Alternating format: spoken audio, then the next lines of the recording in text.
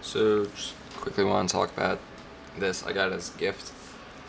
Not something I'd actually normally buy. I'd buy the original version, the Gerber MK. Goddamn trucks outside. I got this as a gift. I probably will use it in a situation like this. It's kind of meant for as an outdoors knife, but not anytime soon. Sorry.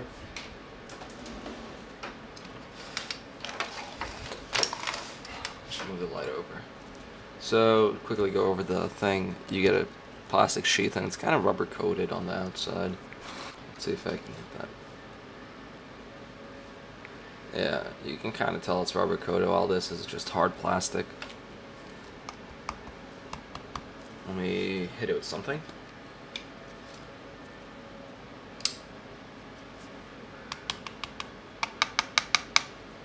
Get the idea. You got a Velcro strap to keep this on. This I've got in reverse just because it's easier to pull out with your two fingers. It's a fire starting rod, ferrocerium rod. I got one of these. It's cool to have backup. It's got rubber grips on it. These little orange parts are rubber while the black is hard plastic. It's pretty cool. It had a little logo on there. Whatever. Normally it's supposed to go in this way and it doesn't come with any kind of lanyard. I decided to put one, so just pull it out like that if I need to.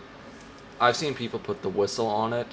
That would actually make more sense, so you'd always have those two together. But I like it this way. So, the sheath, you have these little signal things on the back and just says sheath made in China. That's great. Yeah, belt loop. Different belt loop for different orientation, which I like this option better, but I wish it was higher up, like here. And you've got the other belt loop if you want to wear it, probably scout style, or whatever it's called when it's just on the back of your belt. So Velcro wears off easy, whatever. Not the best option, but it works. You got a whistle. I'm not going to test it, but it works. It just kind of pulls out. There's no good retention. I almost wish it was tighter, but mine kind of came apart a little bit. Let me try to show it.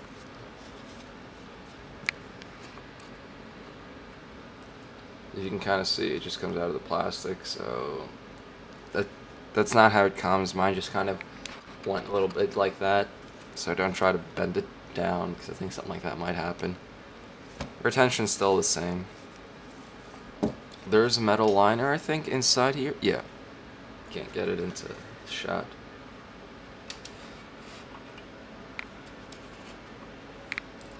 I don't know if you can really see the fact that there's a metal liner in there. There you go, it's that glint of white that kind of runs down the side, I think. Actually, no, that just kind of acts as reinforcement to keep it all together. So, you just take this off.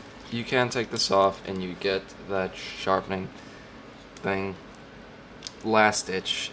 It's not too rough, but I wouldn't use it for maintenance. I'd use it if you absolutely needed to, and you could probably use this on top of the small. Just put it on a smaller angle, and you already got a good angle because it's already pre-angled. And then you can take this off entirely if you just want to wear it like this. You want to just put it in your bag. You don't want the sheath. Sorry, touch sensitive lamps. This is not a bad option. I would rather you be able to take this off. Like this would be part of the sheath, but it's not.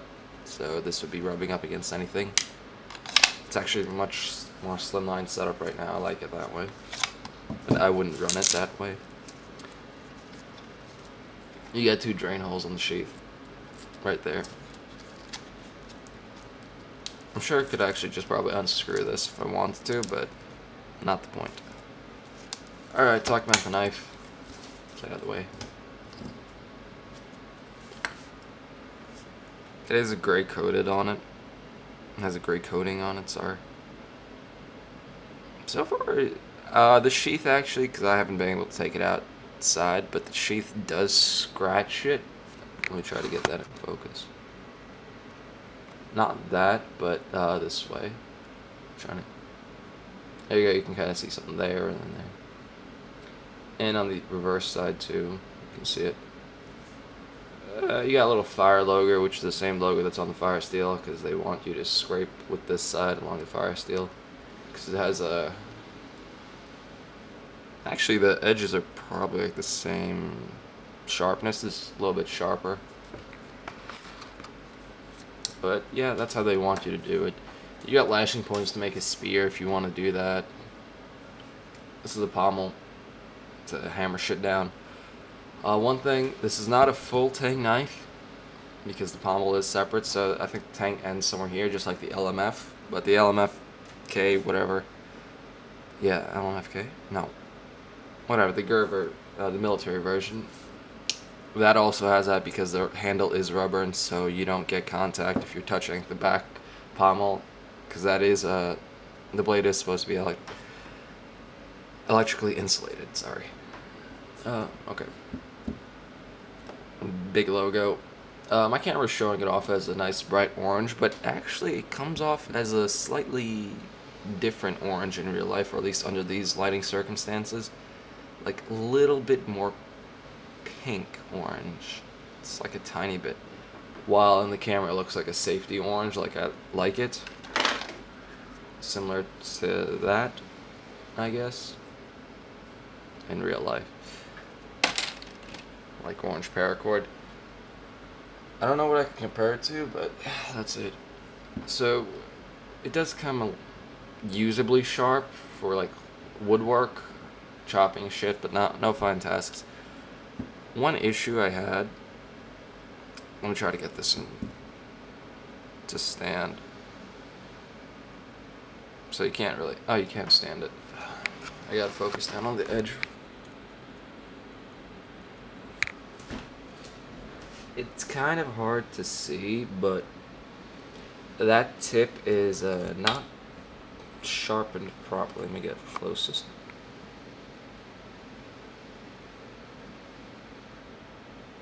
As you can see, that's actually an asymmetrical grind on there. The right side is a bit shallower, and then you got the deep.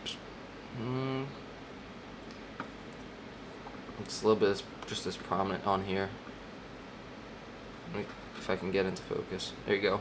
That shows the grind off perfectly, how messed up it is at the tip. One side's kind of just really steep and the other's shallow, and it doesn't really run like this for the whole blade, but it is a little bit annoying when you have that on the tip. If I had a good sharpening system, or even like a Sharp Maker by Spyderco, I'd probably fix this up right now when I got it, but I don't have one. So that's really it. You pretty much get that. Also the pocket guide, I just left it in there, didn't take it out. I'm sorry, I did take it out to look at it and then just put it back in there. It's a little pain to get in, but that's it. There is a new Pro model out, which is, they changed the blade style. I think it's more ergonomical, and I think smaller a little bit. But I still don't think they're worth it, because the new Pro model's like $99 in retail for. This still goes for like 60 or 70-ish, I forget. And I don't really think it's worth it, because also the blade steel is questionable. I've heard people say it's like an 8CR 13 equivalent, or a little bit less, but I don't know. Haven't found anything online that states that. But if you were to get like the original one, that this is based off of the LMF2, you actually know the blade steel, which is 14C28N Sandvik. Sorry about the trucks outside. But you get that, and you get a cooler sheath. You can get it all black, which is just simpler. It is a slightly, black would be a slightly frightening thing to civilians or whatever, but it works both ways. This is, I don't like the orange sometimes. If it was just like this orange and not all that, I'd be okay. Small little orange accents, but not when half of it's orange. Alright, see ya.